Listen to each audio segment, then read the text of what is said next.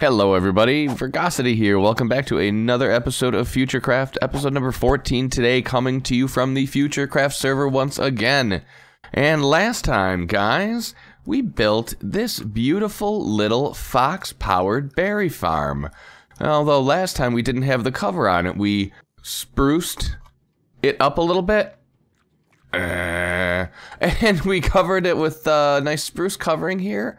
Just very simple roof design, but then we put some supports on the inside there and hung some lanterns to give it some nice shape and some character. And we don't want our foxes sitting outside all the time. We want them to be nice covered up, and they've been doing a decent job of farming the berries, although they're all asleep right now. They're all being lazy at this very moment. But we've managed to put away, you know, a handful of berries. They're in here right here. So not the worst amount of berries in the world, but in this little guy, we actually had to let him out because we had a little incident with where our our egg station was over there a little bit ago. Yeah, this happened. Well, okay, so I just accidentally let all the chickens out of here, which is, you know, not the worst thing because I don't mind wanting to move it, but we're going to turn a negative into a positive because look at our little buddy over here. He's going nuts. You know why? He's a big fan of eating chickens, so let's let him go. He's going to clean up our chicken problem for us. That's for sure. Oh, where's he? Okay, he's totally... What? Hey, where'd you just go? What the heck? I let him off the leash and he just totally split. I want that lead so I can lead you. Yes, go down there. Go down there. There you go. All right. Get that little chickie. Chickadee. He's just kind of following behind him. Hit him. Now, is he sniffing his butt? And they just kind of stare at each other. He's not a very effective attack fox, I will say.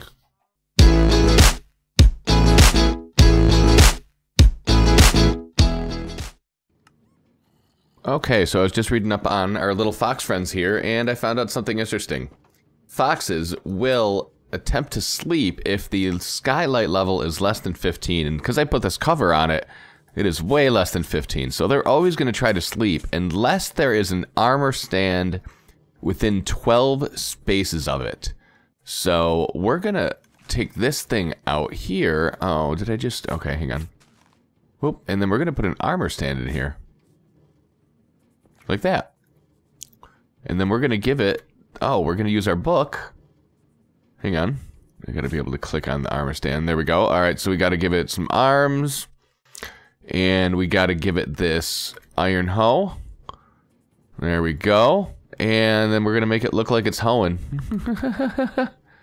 It's gonna be hoeing some berries. So let's see. If we do pose adjustment. Nope, we want to do pose preset. So what do you think that would look like? Oh my god, I don't know. Winning, lunging, blocking? Let's try blocking. Nope, not blocking. Okay, so our final decision was, I don't even remember what it was. Our final decision was, I think we went with stargazing. Which might have to, once we put a head on it, it might look a little bit weird. But for now, it's just going to keep the foxes from falling asleep, so they stay up and working and picking berries for us. Because yeah, look at them now, none of them are sleeping now. They were all sleeping before. So, yep, now the armor stand's there, and they will never try to sleep, so they'll always be going. And, yeah, because I'm just like, man, they went from working all the time to when I put the cover on it, they weren't doing anything. And come to find out, they just don't work if there is not skylight level, unless there's an armor stand. So now they're always going to be working for us. So, also, guys, over here, look, we took those caves that we had and all those divots here, we actually turned it into a workable space. These are going to be our few little areas, 1, 2, and 3, where we're going to put our few villagers, some different levels here. Then we're going to put something over here, and I'm thinking we're going to decorate it with some kind of like scaffolding, or not scaffolding, but some like, kind of like we have over here. I don't even know what you would really call this, kind of trellis almost, but this kind of thing, and it's going to be holding up all of this dirt here, and then we'll fill it in with some leaf blocks also, I believe. And then I discovered that if we cut a little tunnel here, comes out to another nice, beautiful little lake right over here. So, yeah, we're going to do some things over here. This is where we're going to move that chicken farm to. or the egg farm, we're going to do, I think we're going to put them on a level about right here. And with a glass block so we can actually see them. They'll be standing on the hoppers. And yep, then all the eggs are going to collect right down in here for us. So that should work nicely, I think. Maybe if we moved it up one higher, we could put another row of barrels. But yeah, I'm kind of out of wood right now. I got to go collect some wood. We got to go find some trees to chop down. We're going to go do some big oak trees chopping and some spruce because we need spruce. I think we're going to want to do this with some spruce in here. I think that regular oak is going to be too light. And I think the dark oak is going to be too dark. So we're going to go with the spruce. I think acacia wouldn't look right, and I'm just not a fan of the color of the jungle wood at all, so you'll very rarely see jungle wood in my builds. And it's kind of funny that I say that because when I was doing my bedroom last time, I actually used some jungle in here because I think the jungle, it looks okay in certain situations, and it kind of goes with the little reddish in the loom there, and then even it picks up a little bit of the floor too. I think it actually looks really nice right there, just in small doses. You know, here and there. Hey guys, we've been working on transforming the area into what is going to be the farmer's market here pretty soon. So, yep, we got the chickens over here all looking spiffy and tons of eggs coming in here. We got our tunnel built out there a little bit. And we did the interior here. We did with some light gray terracotta and some brown along the bottom and just some stone on the floor here. And I haven't decided what we're going to do with the floor right here yet. But we got a nice ceiling installed there, covered up a bunch of dirt, and put this nice canopy here. And I think this looks really nice with the trellis coming across. And I think that's what you call it. I finally decided that I'm calling that trellis. I think trellis is maybe that grows up a little bit more, but I think that'll be okay. And just kind of tried to clean up the wall here because, you know, you can tell we just kind of cut into the side of a hill here. And it was just looking a little jagged. So I just added some spruce doors, trapdoors on the side here to kind of clean it up a little bit. The next thing we got to do is we need to go out and get ourselves the villagers and start bringing them back. But that is kind of a ways away, and that's going to be kind of a pain in the butt. I don't know if we're going to throw them in a boat yet, or if we're going to try to build a long minecart track all the way across. But we need to head over to the village breeder and get a little work going in there. And clearly I need to do this wall here also. So, man, I always just see something else as I'm looking around like, no, I missed that right there. So we'll throw a little more terracotta on there and then start getting some villagers over here and work on getting our berry trade going. So we are working smarter, not harder. Instead of running a minecart track all the way across the town over to here, what I did is I had a zombie infect these guys, turn them into zombie villagers, and it's nighttime, and I just had them follow me back across the town, and now we've got them right here. Now what we're going to do is we're going to cure these guys, and then we're going to have them make us a few babies that we'll then be able to put in our stations over here. I think that's a lot easier than trying to cart all 9 guys over here and having to run that rail all the way across the town. So it only took a second or two. So what we're going to do right now is we're going to give each of them the splash potion of weakness. I wonder if I can hit both of them at once. Whoops, that's not what you do with it. Alright, do you think I got both of them? Oh, yes, I did. Okay, and boom, boom. Oh, wow, they went immediately. That's fantastic. Alright, I didn't think that was supposed to happen like that, but they are both cured now. Now we just got to make a little place for them to get together and make us some babies. Alright, so we moved the villagers out of this little hallway and built them a little chamber in here. Not cleaned up yet, sorry about that, but they're in a little chamber here, and the way this works is we've got a couple dispensers, and when we hit the dispensers, we're going to launch some carrots to them, and then as long as they have enough carrots in their inventory, they will breed and make kids for us. And then right in the middle there, there's a half slab, an upper half slab right there, and they're too tall to walk under that. So to get to the other side, they have to walk across that little bridge right there. But if we have a baby in there, they are small enough to fit under there, and we have trapdoors there also. So they'll just kind of end up wandering over that little space at some point.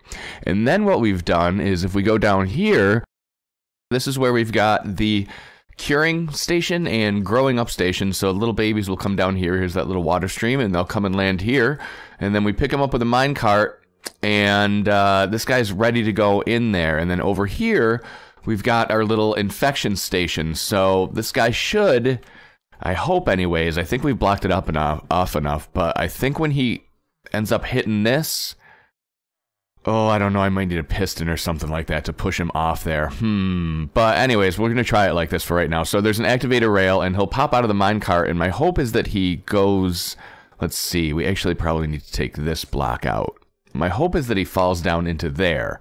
Then when he falls down into there, then we've got a zombie in there, and he'll be standing on this little platform, and we'll drop this down, and the zombie can come up, and then the zombie can actually hit him and turn him into a zombie villager, and then we would drop him, then we would pop him back up and cure him. And then when he's cured, we drop him back down again and do it a couple times. So let's see how this goes here. Let's hope this guy goes into that little hole up there that we've made for him. Okay, and let's see. He's gonna pop off, and nope, he's gonna go. We don't want him to go this way. Get. Okay, come on, give me something. Okay. So, let's do this. Oh, we can actually just kind of... There we go. Oh, shoot, I hit him. Ah! That's not good for trades. Oh, I just made his trades more expensive. Stupid me. Oh, well. Alright, so that kind of worked. It's definitely very manual at this point. Because now what we have to do is we have to do the same kind of thing, but next chamber up. Like that. Alright guys, let's watch this magic happen here. We got the zombie down in there, we got the villager down in there. Zombies attacking the villager. Very soon, oh, couple more hits, one more hit. There he goes. Switches right over. Oh, he spawned with a with a helmet on. So then we lift him back up like that. And now he is stuck in there. And as soon as this guy gets hit too and changed, then we'll throw the potions of weakness on him, give him the apples, and look at this guy. We've got our 1 sweet berry for emerald trade all ready to go with this first guy. So we've got some rails here to send him up to the top. Just have to figure out how the heck I'm gonna get him in the minecart. I don't know about that, but yeah, we just gotta wait. Oh wait, this guy changed, so now we lift him up. Grab ourselves the splash potion of weakness, and we can actually use 1 to throw right into 2 guys there. If we throw right in the middle, give them an apple. Give them an apple. Awesome. We're going to make sure they have something in their hand, because otherwise they're going to despawn, and we don't want that. So I can't tell if this guy does here. But let's throw something else in there, and maybe he'll pick it up. Or he already has it picked up. I can't really tell. But, alright, we're going to work on getting this guy up to the top here. It shouldn't be too bad. I think we're going to... Let's see here. How are we going to do this? I think we're going to try to put this piece of stone down back behind him if I can, where that zombie happens to be standing, like right now. So, like, right there. Yep, so that zombie can't get over. And we've got one right there. Now, I think if we break this, he's not going to be able to get away because... Oh, oh, shit. Oh. Oh, shit. Wait. Woo! Okay. So we can't... I can't do it like that. I wonder if I just run the rail just right up into it, if that'll work. Or right by it. Let's see. Alright, I don't know if this will work, but let's see. We're going to just push it over towards him, and it'll run right by him. And yeah, I picked him up. Alright, sweet. So now we just got to get him up the hill. I don't have any powered rails, so we're just going to have to nudge him along and nudge him along. Go, you, go. Up the hill. Up the hill. No, not down the hill. Okay. We might just want to get a powered rail. It might just make it a whole lot easier. Instead of fighting with him like this. Go. Oh, there he goes. See, it's not that far, so I figured it shouldn't be too hard to get him up there. Okay, there we go. And yep, this is going to be his living quarters. Right in here.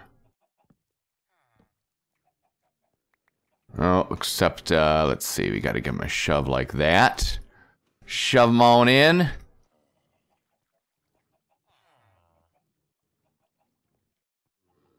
Alright, now F3 and B would show me the hitboxes. Unfortunately, I can't see where the hitboxes are for some reason, so this is kind of a little bit of a crapshoot here, and I really don't want to injure him because... Oh, this might be a little rough here. Alright, we're not going to do that quite yet. I'm going to sleep first. I'm a little nervous that I'm going to whack him. Alright, so what we're actually doing here is, this is going to be much smarter than trying to break the minecart. We put down an activator rail up here, and when he goes over the activator rail, it will, it'll kick out whatever is in the minecart when he goes over the activator rail. Basically, anything that's in the minecart will get kicked out, so... Goes right up, boop, and totally broken. Totally not right. Sheboygan. Sheboygan, come on now. Why didn't he just go the other way and fall in there? What finally actually worked was putting the activator rail down on the bottom there and having him fall onto it, and that knocked him off. So that's gonna work, and let's see if these other guys are ready to go here and figure out how we can get them. Yep, 1 emerald sweetberry, and this guy just got to unlock a little bit more stuff, and he'll have that 1 emerald trade for me. Actually, we can do that. Let's see. If we just, let's just grab some more cooked chicken. Because we can always eat cooked chicken, so it's not a waste of something. And there we go. 1 more 1 emerald sweetberry trade. Now, I don't remember how I did this, so this is going to be a little bit of a project again here, but we're going to get him out and get him shipped on his way. Alright guys, we've been successful with our villager implementation up here in the farmer's market. We got our 2nd and 3rd butchers moved up here, and then we made 2 farmers also and got them cured and got them super cheap trades also. So let's check out how this is going to work here. We're going to walk up to these guys here. They're going to take 1 sweet berry for 1 emerald. So it's going to give us 1, 2, and if we can get that guy there, yep, 3 trades, we get 36 emeralds right away. Then we can run over to these farmers, and they give us 3 carrots for 1 emerald. So we're going to get 36 carrots from him, and we're going to get 36 more. So we're going to get a total of 72 carrots for those 24 emeralds that came from the sweet berries. So I think we got a good deal here. We've got a great food source for the rest of the time that we're going to be on Futurecraft. And guys, just let's kind of look around and see how we decorated it. We did some sweet berries and some planter boxes, and just put up some workstations around to make it look like they're doing something here. A little bit of extra storage. This is kind of a little like storage closet here with some different workstations, just trying to make it look a little more like a work area and not just like a shed kind of, because I don't know what we're going to put back here. We were originally going to do the quartz guys back there. We might just take a selection of a few of them and let them wander around back there.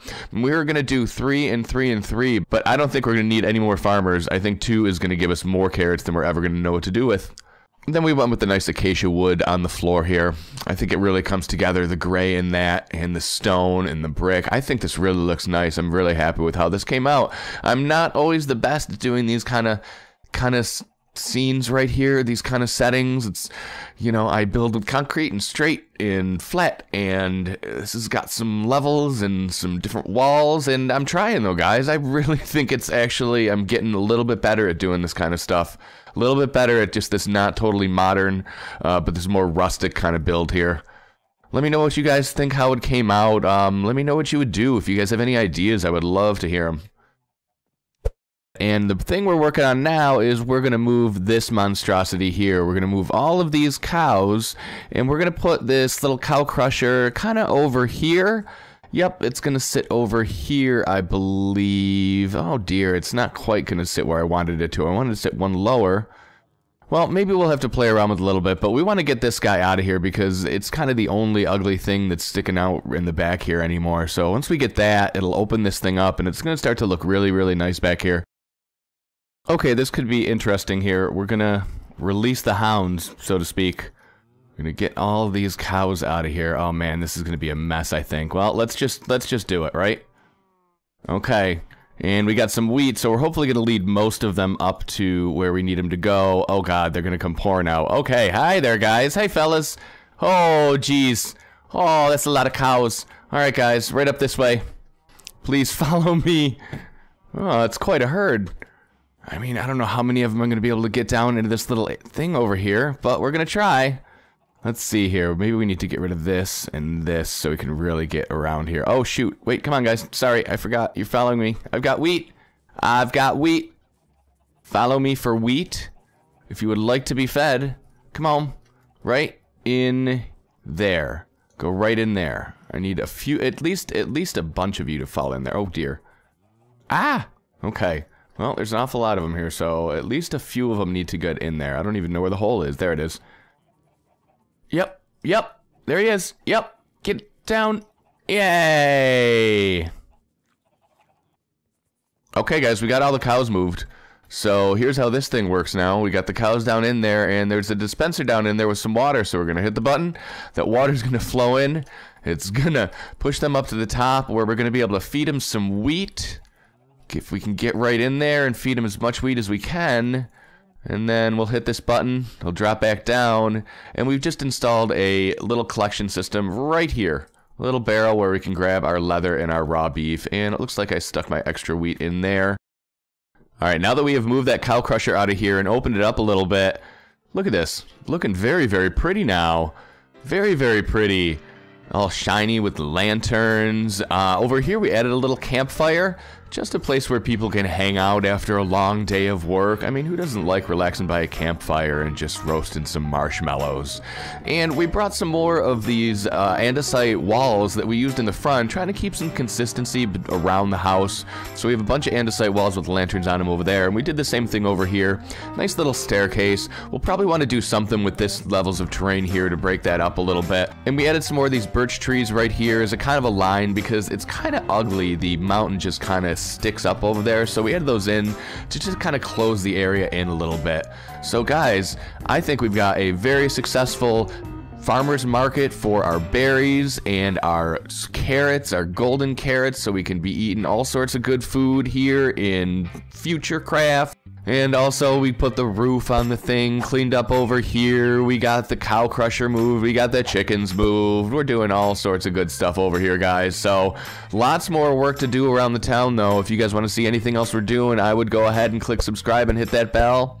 And you'll always know as soon as a new episode of mine comes out. You guys have a great day, and I will see you next time. Bye-bye.